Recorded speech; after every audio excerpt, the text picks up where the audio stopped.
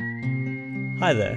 You're listening to the Practical Stoic Podcast with your host, me, Simon Drew. If you'd like to listen to over 200 episodes that were recorded before 2020, then you can head to my Patreon site. It's patreon.com/Simon J. E. Drew. We'd love to have you there, and any support is greatly appreciated.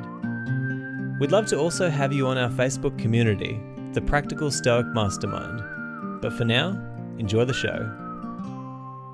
Hi there, my name's Simon Drew, and welcome to the Practical Stoic Podcast. Now, today I've got a real treat for you, and it was also a real treat for me. I'm interviewing the composer and musician Rob Simonsen from the United States. So I actually only recently came across his work when I was listening to his new album called Reveries. And I use it when I'm running, I use it when I'm meditating. It's just absolutely beautiful music to listen to. And I'm going to put the link in the show notes for where you guys can find that as well. But I'm going to tell you a little bit about Rob, and then we'll jump straight into this interview because there's a lot of great stuff in the interview for you guys to hear. So, composer, producer, multi-instrumentalist, artist, and co-founder of the LA artist collective, the Echo Society, Rob Simonsen has contributed to almost 100 film and television soundtracks in the 2 decades since he was first asked to provide piano solos for a film made by high school friends. Having developed a presence in the Portland independent circuit with his first formal commission, Westender, he was then invited to assist veteran composer Mychael Danna, and in 2004 relocated to Los Angeles, where he contributed music to Danna's Academy Award-winning score for 2012's Life of Pi, as well as Surf's Up, the Imaginarium of Doctor Parnassus, and Moneyball. He and Danna also co-scored the music for 500 Days of Summer in 2009, helping to establish Simonsen as a sought-after talent in his own right. Since then, Simonsen's composed music for 2015's The Age of Adeline, for which he co-wrote the end credits theme, in addition to a slew of other films, including The Spectacular Now, The Foxcatcher, Tully, Love, Simon, and Captive State.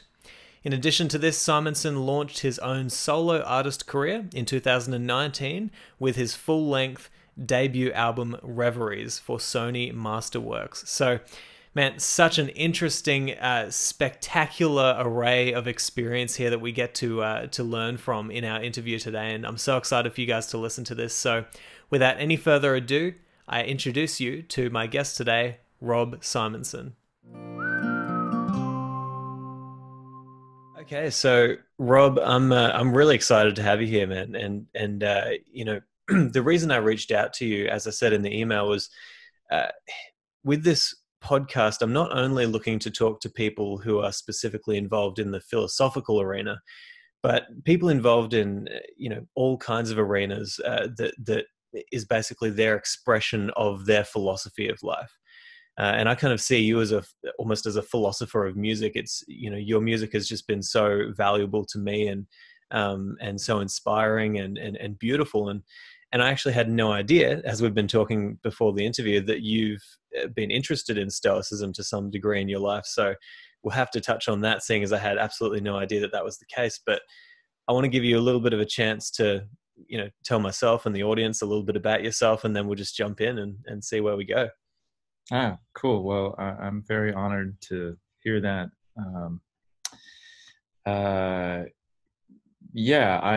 Music for me was always something, a bit of a retreat away from the world, into myself. There were pianos in my homes growing up, and my grandmother was a music teacher. And so music was around, and I really developed my own relationship with the piano. I took piano lessons, but was a fairly terrible student. For better or worse, I just wanted to do my thing with it, and I didn't want it to turn into a thing where I was practicing, and it was about discipline, and it was about playing other people's music. I remember I was just sitting and noodling around on the piano one night, and my grandmother said, "Don't you want to learn how to play other people's music?" And I thought, no, it's such a strange thing. I realize now at this point in my career that's a fairly foolish attitude to take. Uh, a bit of uh, there's a bit of hubris in there, um, and there's so much that you do learn from studying other people's music and learning how to play other people's music, and that's actually how you improve.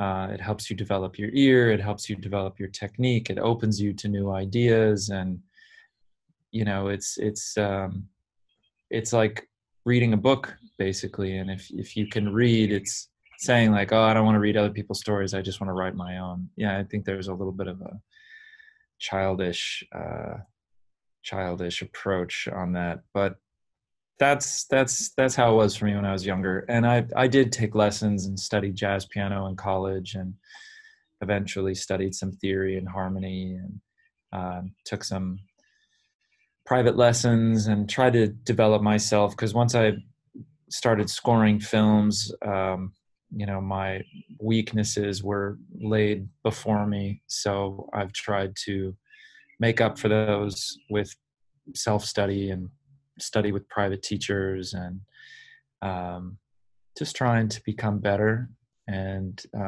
develop competence, because I didn't grow up playing orchestras. I didn't grow up with classical training, people rapping you on the fingers when you messed up. It was just kind of me at the piano. Um, but on a positive note, I do think that tether is still there for me, and it's a deeply personal connection to music, um, and it's, for me, I've had so many powerful experiences listening to music, um, that it just draws me like a moth to the flame. So I just want to play in that sandbox, and whether or not anyone else gets anything out of it, I'm just grateful that I've been able to continue doing it. Um, so yeah, I suppose that's a bit of a background on my kind of musical upbringing.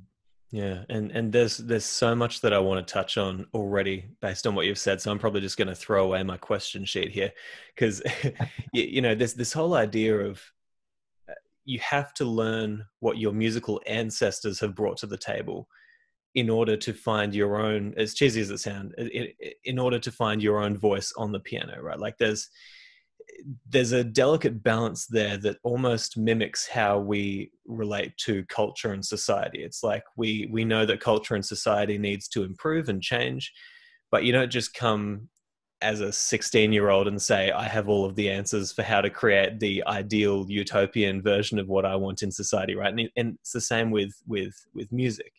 You have to have that humility, but you know, you build that relationship, like you said, with the instrument. And I think of somebody, you know, we're both jazz musicians, different levels, I will admit that. I'm not even close to your level of understanding of music, but you know, we might see somebody like Herbie Hancock, for example, and say there's no way that you can teach somebody to have that kind of a relationship with the instrument, right? That's something that comes purely as a result of building that relationship. How did you further develop that relationship with the instrument? And I guess a side question is, you could have just grown up and taken the easy route of getting a job. You could have just grown up and taken the easy route of not necessarily following your nature as a person to do music as your language. So how did you develop that relationship, and also why did you decide to take that risk and choose music as your language through which you'd speak to the world? There's a lot there. There is a lot Uh, there. it, well, as a little anecdote just popped into my head. When I was in college studying jazz piano and playing in a kind of jam band, jazz fusion band, I went to go see Herbie Hancock when they released their Return to Headhunters album, and they were playing live. So the trumpet player from the band and I went, and I just was so, Herbie is one of my, you know, luminaries. he's so talented and so tasteful, and he's been involved in so many amazing projects over the years. So here's, one of my heroes. And I remember I somehow weaseled myself backstage and I wanted to meet Herbie, and I don't know why anyone let me back there.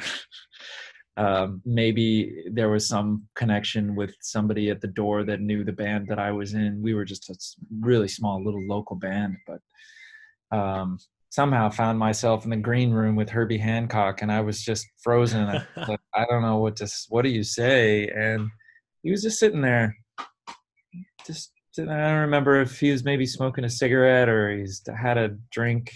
Maybe it was water, or I don't remember anything. I just remember him sitting there, and I was just a few feet from him, and I just thought, well, what do I say? But what I wanted was an apprenticeship. I wanted a mentor. And I remember they were packing up, and I had a minute to speak to his tour manager. And I said, I would be willing to do anything to join the tour and just hang with Herbie and learn and do whatever he needed to have done. And I don't think the guy had any idea of the band that I was playing in or what I was doing. And he just said, look, man, Herbie has his thing and you've got your thing, and you should just follow that. And I was confused because I thought, well, he doesn't have any idea what my thing is. Maybe he would tell me to go to school or get another kind of job if he did. But for whatever reason, it was kind of the perfect advice that I got at that time. And it helped me to continue focusing on doing my own thing. I think that we have this idea that the answers are going to come from somewhere else. Have you seen The Razor's Edge, that Bill Murray movie? I haven't actually, no. But I'm sure some people in the audience have, so and I'd definitely be interested. Well, I don't want to spoil the ending for you, but the whole point is a bit about realizing that the answers are not going to come from something outside of yourself. Kind of that there are no answers.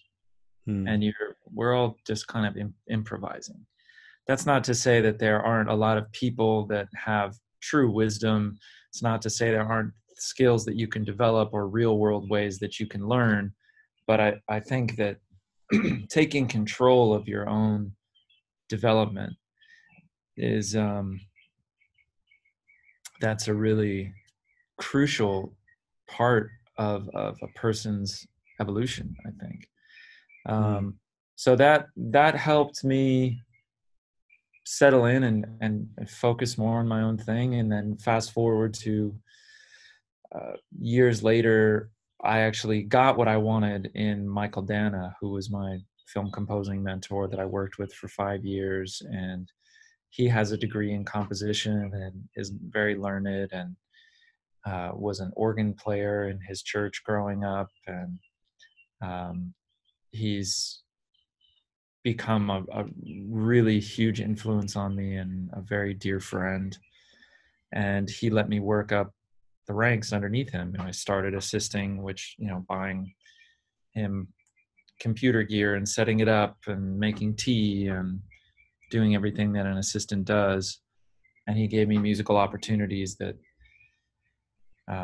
kind of built on the previous, and he let me work up. And I remember at one point, years in, he said something to me that stuck with me a lot, which is, he said to me, "You're not as scared as you should be."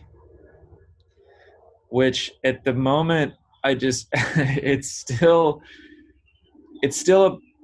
a very gray comment. It's not black and white. It's not clearly negative. It's not clearly positive, because in that is courage or maybe stupidity. It might be blind, blind. Courage is like being afraid and doing something anyway. And this is more like, maybe I don't know the danger, but I'm going ahead anyway, just like swimming with sharks and not even knowing what a shark is. Hmm. So I think if the the fact that I'm still standing today and still, creating music on as a profession is, I think, a testament to um, being very lucky, Hmm. and also just being willing to just jump in. And that's not to say that I didn't learn a tremendous amount from Mychael, that I didn't take from him a lot of, you know, I would, when you have a mentor, you're kind of under their wing and you get to experience everything that they're going through, but your ass isn't in the hot seat, you know, um, for the job. So you get to see how they handle it, and you get to think about how I might handle it, what I might do differently, or what I might do the same. And it's a experience that I would wish and hope for anyone who wanted it, and I value it greatly. Hmm. And um, and Mychael was always trying to find angles in with his work, intellectual angles, and that's something that I really I took from him as well, was trying to find a kind of intellectual frame for how you approach a score. It helps you set up rules. It helps you to kind of draw a map. Um, and so, I think these things have really been kind of, I don't know, crucial to my development. I don't even remember what your question was, and I hope that I answered it in some regard. Yeah. But yeah.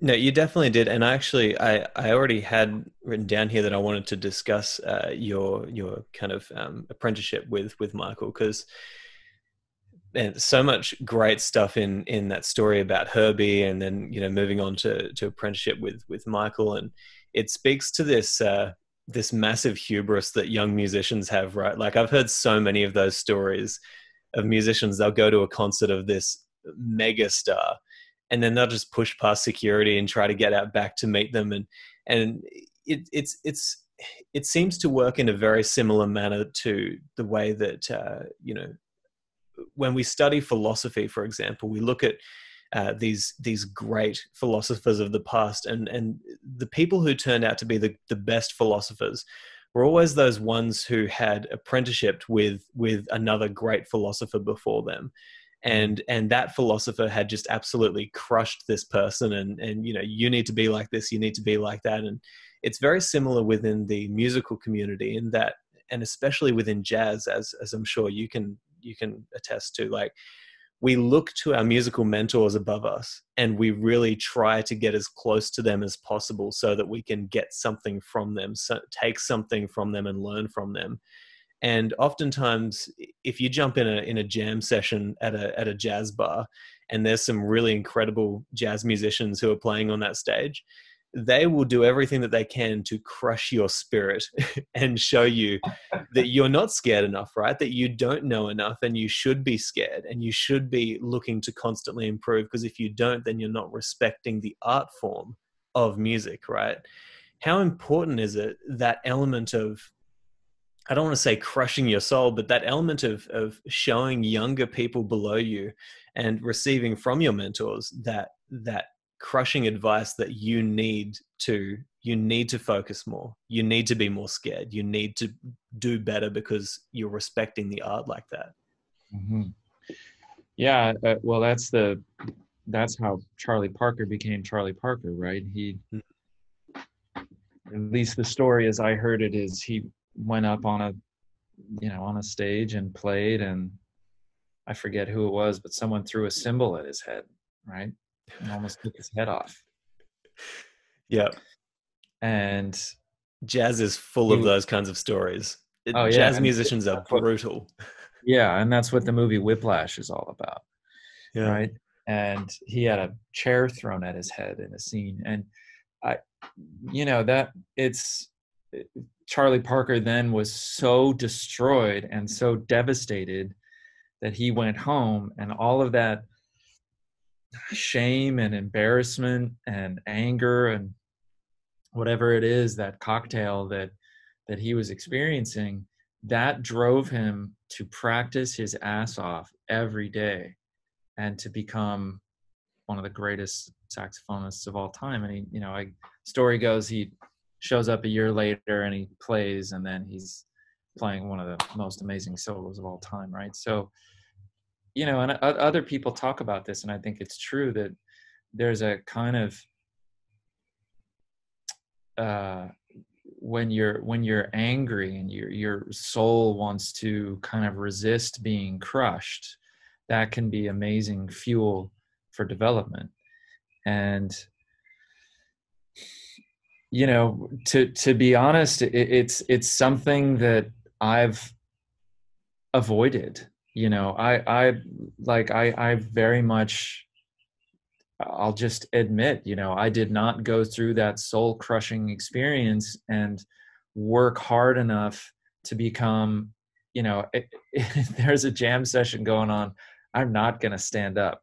It's like the last time I did that, I'm still gnawing with the bitter shame of how much my chops have gone down over the years. And I just was not hanging at all, and I could just feel the ire from the other musicians. And it's a very competitive thing, but you can use that, and I think that that's a really valid way for people to find it's grist for the mill if one chooses to apply it. And I think that it can really reveal to people where they truly are in their capacity to chew through discomfort to try to achieve something greater, to try to achieve something that there's no other way to get it except to go through discomfort. And I've found my own ways of pulling myself through those kind of fields of discomfort, but it's not in becoming a jazz master of, or just even really able to hang.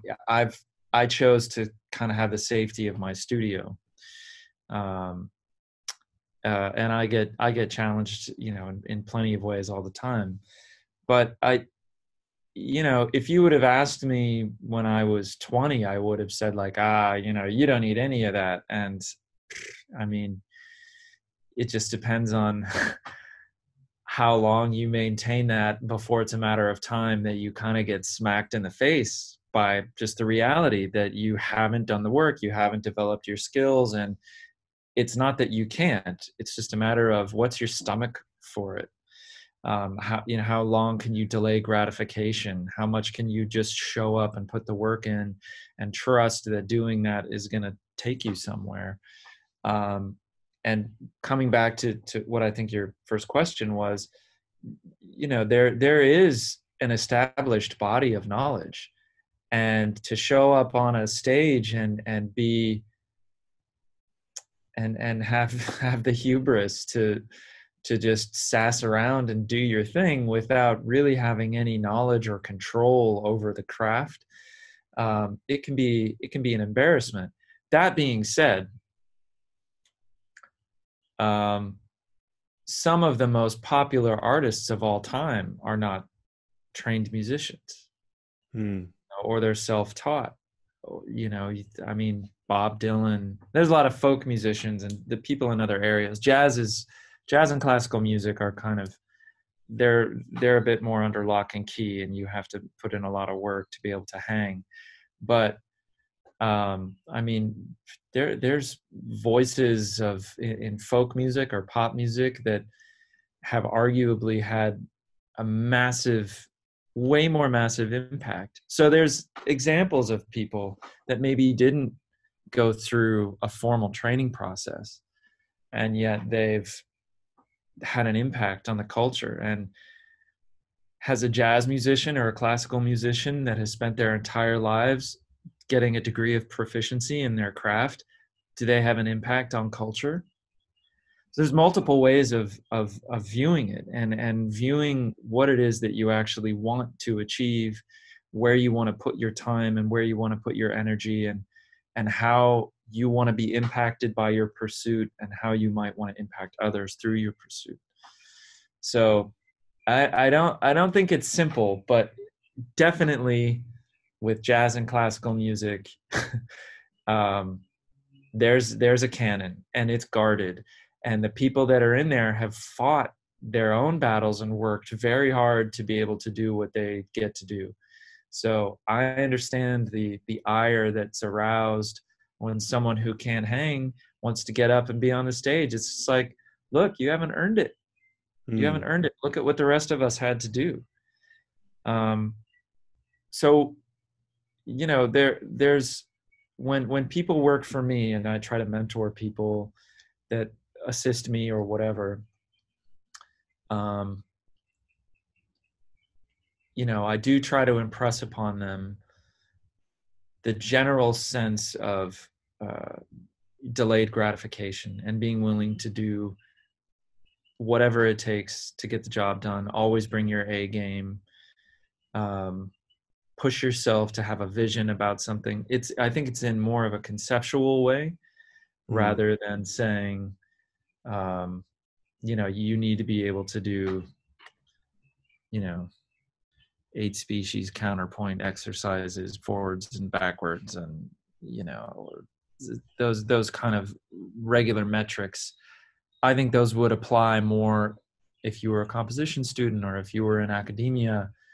But we live in a world where technology provides access for people that may or may not have kind of earned the right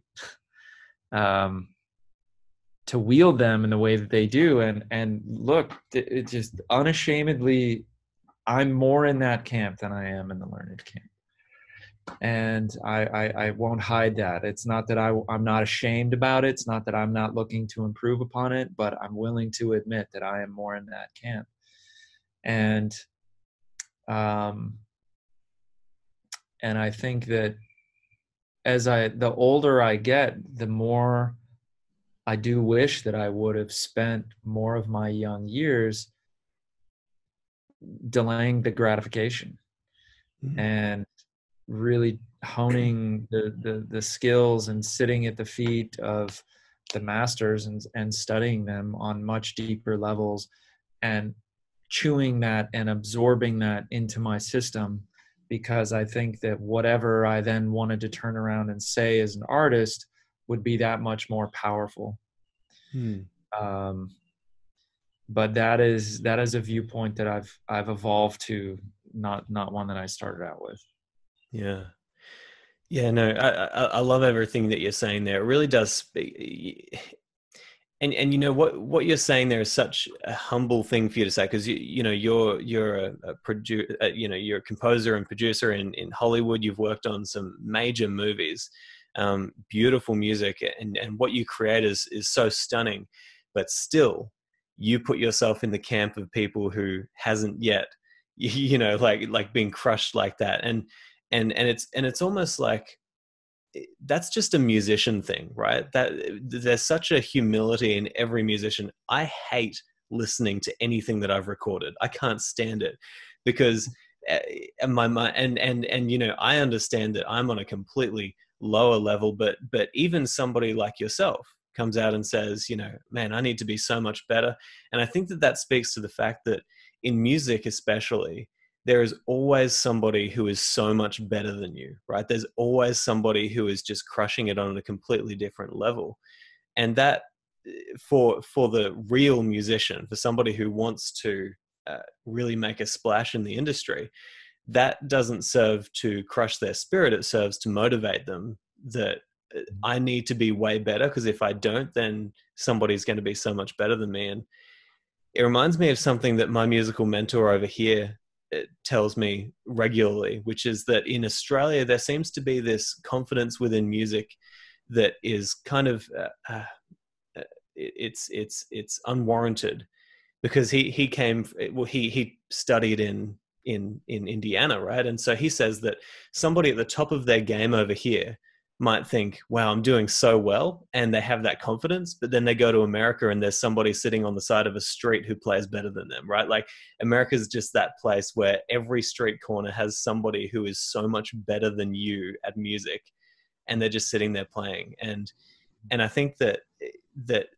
so much of us need that that humility to say that I'm never going to be as good as I could be, but as long as I keep on looking up. And I want to talk about your creative process, because we've kind of been getting to that. We've talked about kind of your upbringing and your how you decided to keep it going. And I listened to your album, Reveries. I want to make sure I pronounce that right, but it's been absolutely exquisite to me over the past few months listening to that, and just experiencing how beautiful that album is. But what's your creative process from start to finish?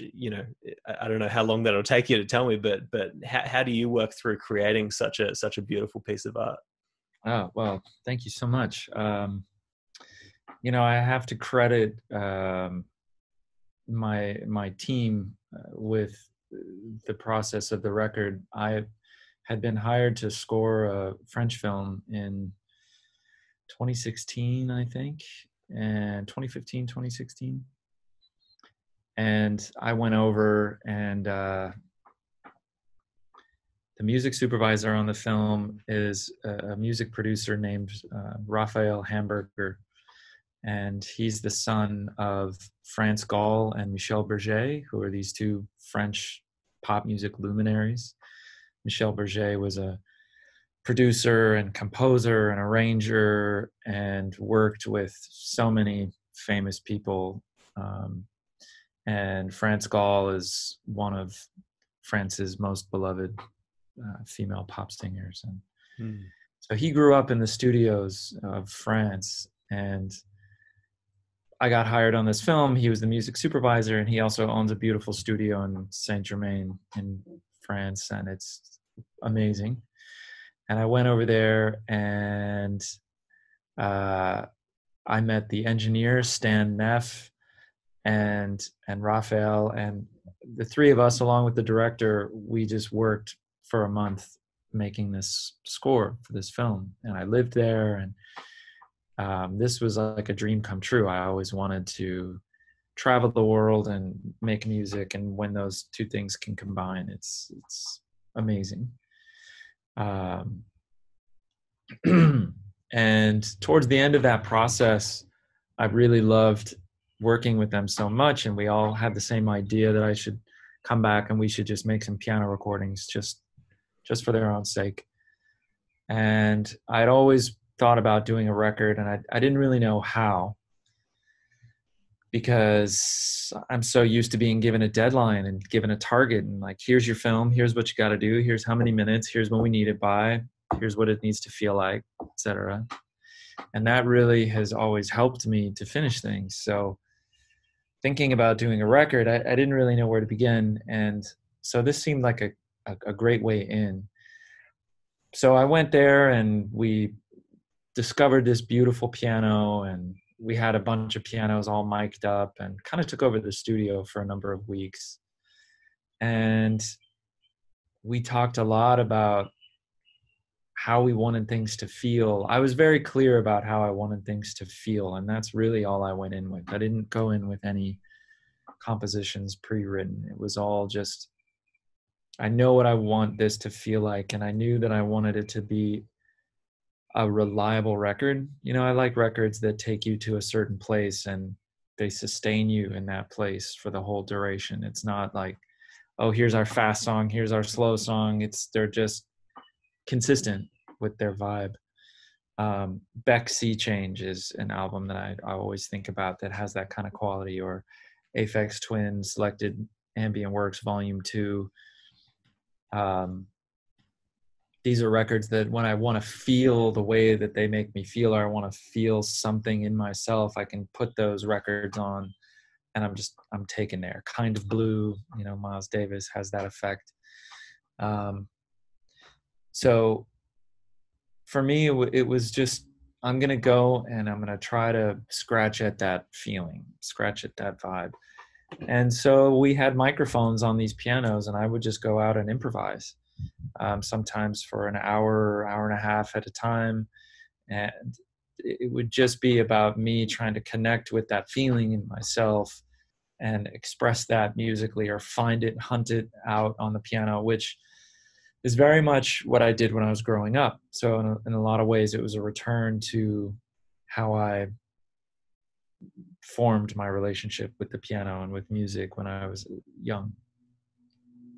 And then I would come into the booth and we would listen back, and we would flag things that we thought were interesting and listen back. And then we would take those nuggets and say, oh, we really like this. This is a really good one. And then I would go back out and start building a structure. And the engineer, Stan, who was also a co-producer, would sometimes pitch together some, production ideas. And it was really a collaborative process for all of us to work on the structure and work on the sonic approach.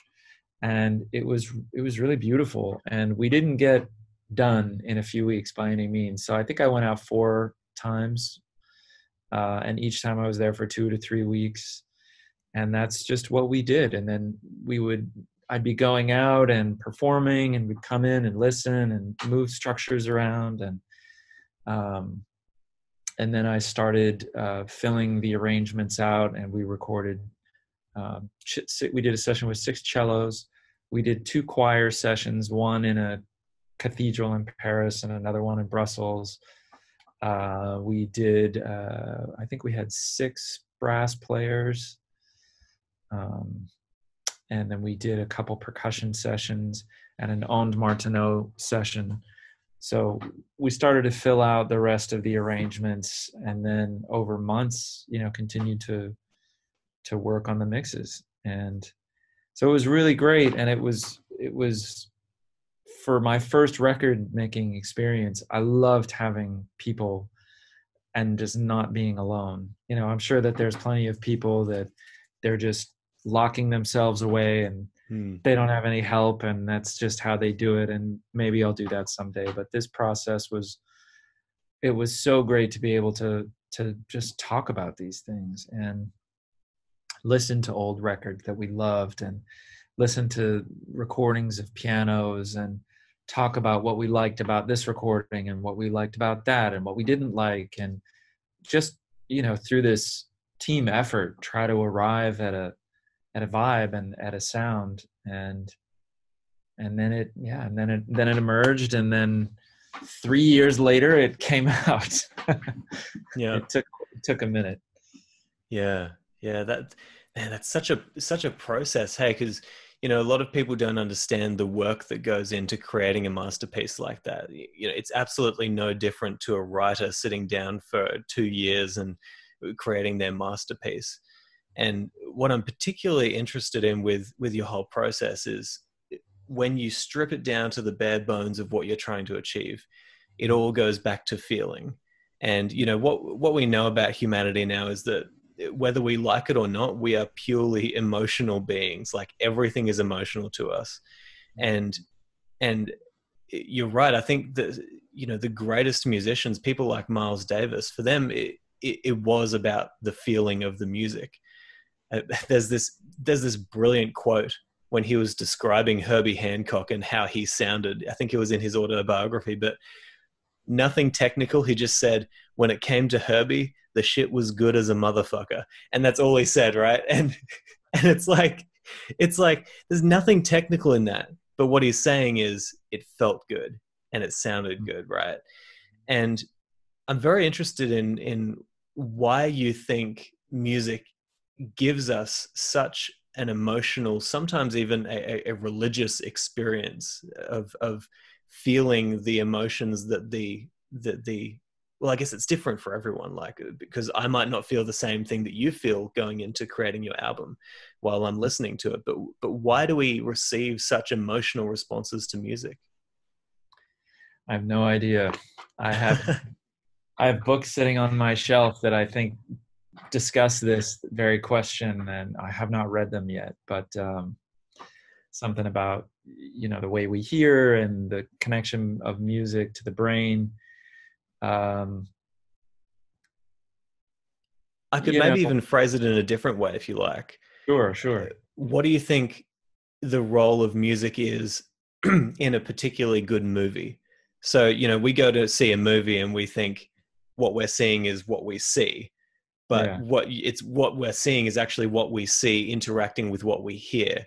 And Mm. so often music bridges the gaps between what we see and what we feel, right? So what is it about music that adds to a great story?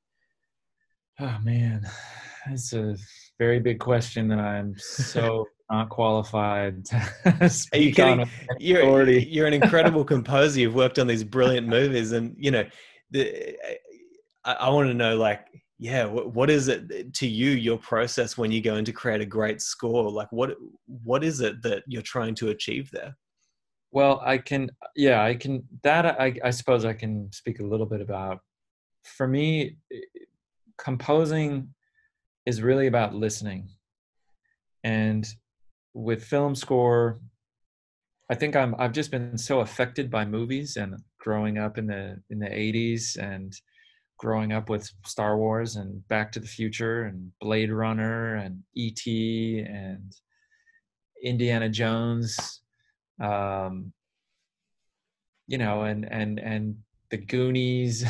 I mean, it's like it was an amazing time for cinema and for film scores. Hmm. I don't know that a lot of those movies would be what they are without the music. Well, I'm sure Uh, that everybody listening to this, including myself, as you're listing off those movies, we might not necessarily be thinking about the specific scenes in the movie, but we're thinking about the theme, right? Like we're thinking about the music that connects our emotions to the storyline, right? mhm. Yeah, and so if I have a film, then my job is to turn off the music and watch it and react and try to be sensitive to like kind of longing might arise in me in terms of how I want it to feel. Do I want it to have more of a sense of action or adventure or mystery or tension or love or soaring? All of those things I need to be able to track internally in myself, right? So my body is a laboratory and I'm just trying to be sensitive to the signals that it's telling me, and then kind of process that through a combination of, I don't know, trying to get at what emotionally feels good and what intellectually might be appropriate. I mean, coming back to talking about Mychael Danna, he was I remember there was a film and he was really struggling to find the intellectual way in, because once you find the intellectual way in, it tells you about instrumentation. It tells you about what era of music. When talking about standing on the shoulders of giants, your intellectual way in is your map of what giants am I going to stand on? How am I going to stand on them?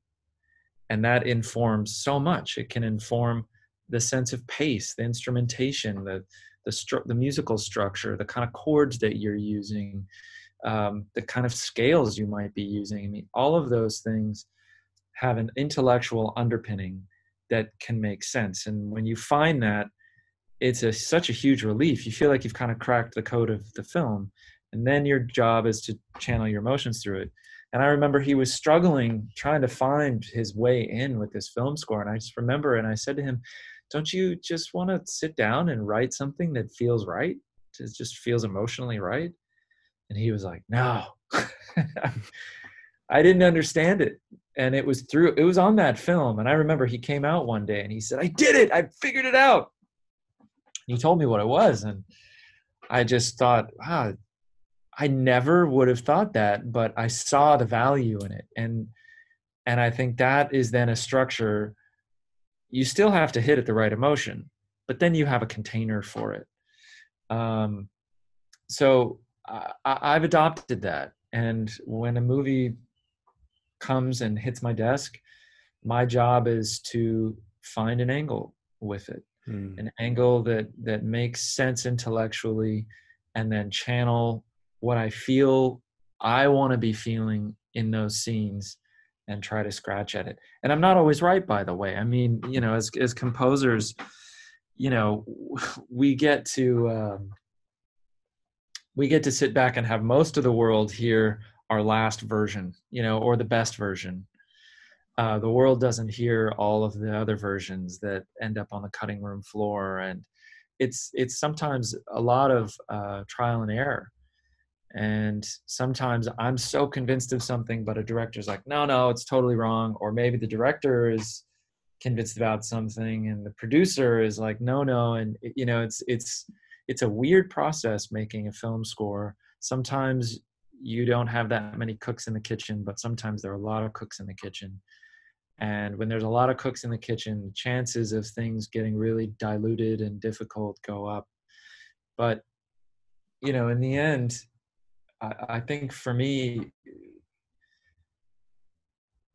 using the right techniques, the right instrumentation, and arriving at the right emotion is it's worked for me in so many experiences that I've had. And I want to say that it's arriving at that point with the most simple, the kind of taking the simplest route musically. You know, you think about James Bond. I mean, John Barry was another huge influence, and it's somebody I grew up loving James Bond scores, and Dances with Wolves is one of my all-time favorite scores. And his music is so simple and so beautiful. And Braveheart is another one. I mean, these are getting into 90s movies, but you know, I was still in high school when these movies were coming out, and still developing a relationship with them. And I mean, Braveheart and Last of the Mohicans and Dances with Wolves. I mean, especially Dances with Wolves, like that score just transports me. Yeah. And it's actually quite simple. I mean, a lot of John Barry's compositions are quite simple, and they're so effective for me, and they're stirring. And you know, we think about the texture, the complex textures of, you know, John Williams, and you know, and some of the schools that some of his music comes from, Stravinsky and things that are a bit more verbose and complex. And you know, I think that there's moments that seem memorable, but it's just a tune. It's a memorable tune. You know, we think about E.T. da da na na na na na na. You know, or we can, or Back to the Future. Da na na na na na na na. You know, these things are iconic because we can sing along. And going back to what your kind of first iteration of the question was, I started thinking about the human voice and how, you know, we're sensitive to the tonalities of how we communicate with each other. And even if we're not using words, you know, how animals communicate. You can tell when an animal is angry, or when an animal is, you know, experiencing love. I mean, it might sound a lot different for different animals, but we can recognize these things. And I think that there's just an inherent, we're attuned just genetically to receive signals with sound in a way that it's a very highly developed sense. I mean, the nuances that we can detect in the way that someone delivers a line, in the way that a musician plays a phrase, it's like we are so attuned. It's like you can have the same thing said, and it delivers a certain energy, and the same exact words delivered another way delivers another kind of energy.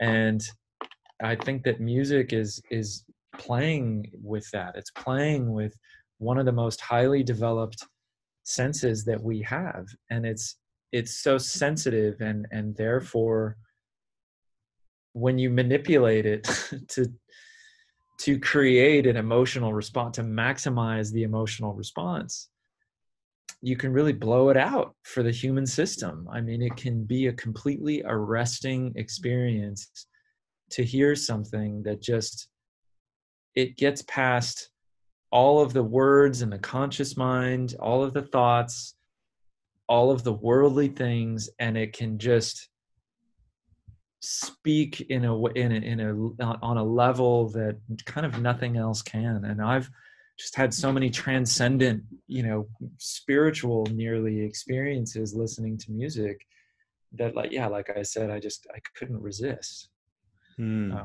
Anyway, I feel like I'm rambling so much with all No. questions There's that you're so giving much me. good stuff in there, trust me. And so what I'm getting from this is that the process of adding to a movie instead of subtracting from it is a process of having a finely tuned balance between an intellectual respect for the tradition of the music and where it should be coming from, and also a respect for your ability as a human being to bring something out of your own emotional resources and bring something beautiful that can be new. And you're so right about sometimes the most simplistic music is the stuff that sticks with us. I mean, I'm thinking of Dances with Wolves because that's so, if I'm not mistaken, is it is that where it is? Like, Yeah, that's one of that. Yeah, one of those beautiful pieces. Yeah. Yeah, there's a few things in there. Do you think that people can over intellectualize music to the point where it's not about where it removes itself from that level of connection to humanity? For sure. And all you have to do is listen to compositions from from college graduates, that might be studying, classical composition, modern classical composition. And I'm not trying to throw shade, like they're doing things that I don't even understand, but I've listened to a few, enough new music concerts, and it I don't, if I feel anything from it, I feel annoyed, because I don't feel like I'm being really emotionally connected with. I feel like it's this hyper intellectualization of whatever the subject matter is that the composition is based on. And I feel like the composer kind of holds the audience hostage and almost at gunpoint, you are going to sit through this and you are going to listen to all of my little musical acrobatics that I'm going to do, and you're going to clap at the end of it. And I'm left so cold. And that's not to say that I've never been affected or that I appreciate those things, but my relationship to music is an emotional one, and that trumps everything else. So I don't care how simple a piece of music might be. If it speaks to me, if it does something for me, if it gives me goosebumps, then to me, it's trading on the currency that I am interested in the world of music. And if it's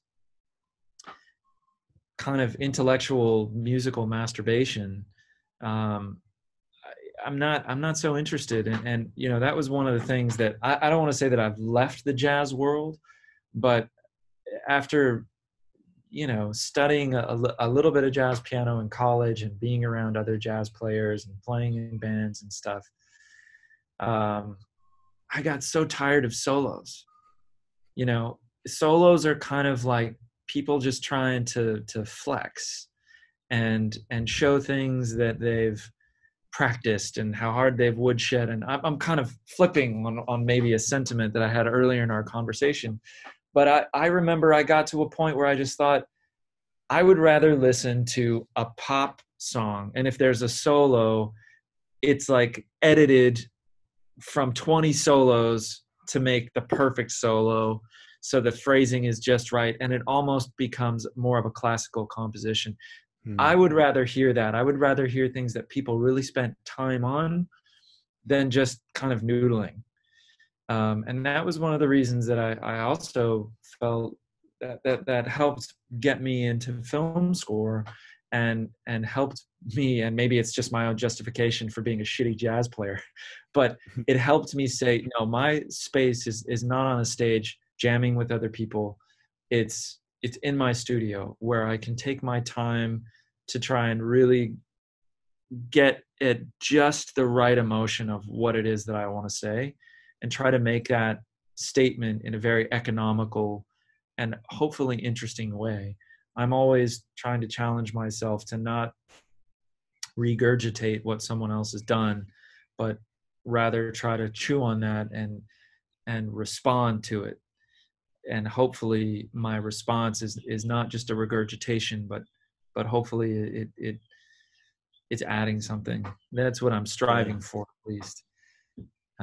Yeah. Yeah, no, that's beautiful, and it, man, it's so true what you're saying about this kind of mental masturbation, right? Because it exists within every single study, with every career, whatever it is, and you just reminded me of, you know, studying jazz, and we subconsciously know this as musicians, that it's not purely an intellectual pursuit, because when somebody gets on the bandstand and all that they're doing is playing as fast as they can, playing as many licks as they can, playing as many, you know, interesting little ways to get around the tune that they can. I know the feeling of sitting in the audience and looking to your friend next to you and thinking, oh, when is he going to get down from that? You know, like we subconsciously know that it's such a disrespect to get up there and think that you can just make good music by purely having an intellectual advantage, because it's not about that. It's about the combination, as we've talked about, of the respect for tradition and also for just making it feel good. Like Miles Davis, like you mentioned before, Kind of Blue, that album, it's not like he's expressing any crazy chops that he has for getting quickly around changes or make it's a very simple album, but completely perfect balance of the tradition and the emotional aspect there, which is so beautiful. But I love that you share that, and I wanted to maybe for the final kind of question or two, jump over. I know that you mentioned you have, you know, read Stoicism and you've been interested in it to a certain degree. I don't know to what degree. Yeah, to what degree has philosophy or Stoicism played in, I guess, your direction or anything in your life? Well, I think I've always been drawn to learning about philosophy and learning about religions. I've cracked open my fair share of books on both of those subjects. Not that I've necessarily finished all the books that I've cracked, but you know, Seneca I've read a bit of, Marcus Aurelius I've read a bit of. Um, you know, I don't think Rumi is a Stoic, but that's somebody that I was reading a lot of after I got out of high school, and in high school discovered Rumi. And you know, I've read a bit of the Old Testament, I've read a bit of the New Testament, I've read a bit of Buddhism. I took a Indian philosophy class in college. You know, the thing that Viktor Frankl I've read, you know, there's a lot of things that are maybe Stoicism adjacent, that have always been very fascinating. And, you know, I think that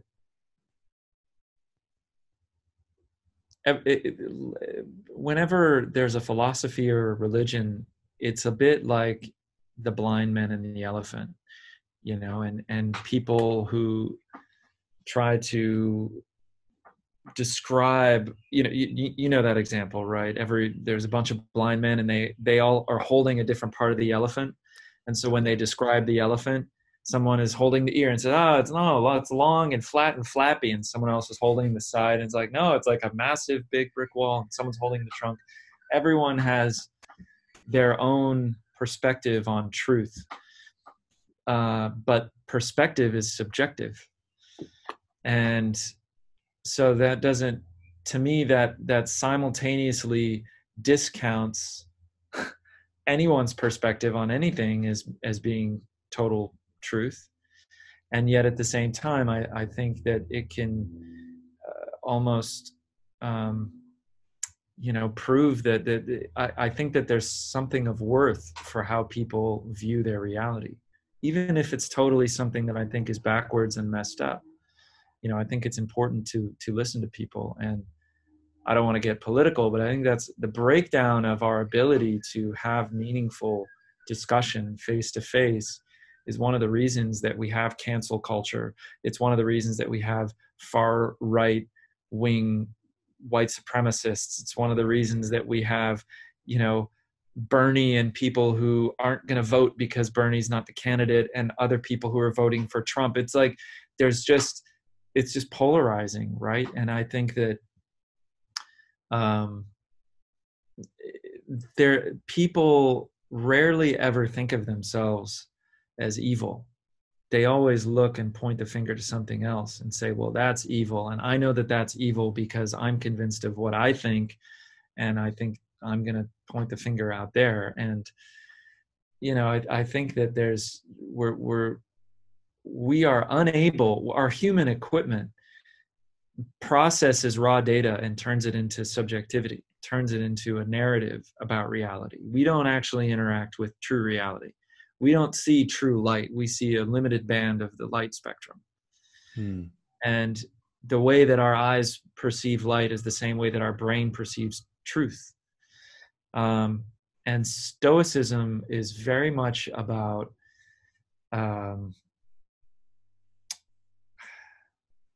well, I don't want to, I'm not even learned enough to say what I think Stoicism is about, but the way that those readings have affected me is it's about my metric. It's not about the world's metric. And it's about being somewhat resilient to not just the happenings of the world, but potentially the happenings within my own brain. So one of the things that I think about music is, as much as I've had groundbreaking experiences personally listening to music, it gives me hope. It helps me work through things. It helps me process my emotions, not just creating it, but listening to it. I think it's also one of the biggest distractions that a human being can have. I think that meditation, which not listening to music, not listening to a guided meditation, not even repeating a mantra, but just being. And the closest thing I think is just to pay attention to your breath. And I think that's the most kind of raw dog meditation approach that I know about. That develops the muscle of dopamine resistance. And music gives you dopamine. Video games, sex, food, being right, having the intellectual position that like, I know something and therefore I'm in control of my own reality, or I won that argument, or, oh, I called this person out on their shit, or all of these things are, I believe that as humans, we're stimulus response machines, and we are genetically programmed to go after the greatest stimulus response that is afforded to us. So whether that's developing a skill, getting a ripped body, or being a gourmet chef, or being a billionaire, whatever that is, we lock away a certain release that then we claw for. And this happens in music. This happens in music development. This happens in music creation. This happens with winning awards. This happens with getting jobs. Like, nowhere can humans hide from this. And I think Stoicism is philosophically, I think, one of the better cases for developing a self that is outside of the peaks and valleys of the dopamine ride. And when people feel down, then they seek it, through companionship and through food and through it could be, sex, even if that's with just yourself. It's like, those are all coping mechanisms. And coping mechanisms because we're having a difficult time dealing with reality. And I think that Stoicism is kind of like, just sit there and be with it. Sit there and deal with it. Rely on yourself. Don't rely on other metrics. Hold true to your values and your principles, despite what the outside world might be pushing you to do or say. And this is, to me,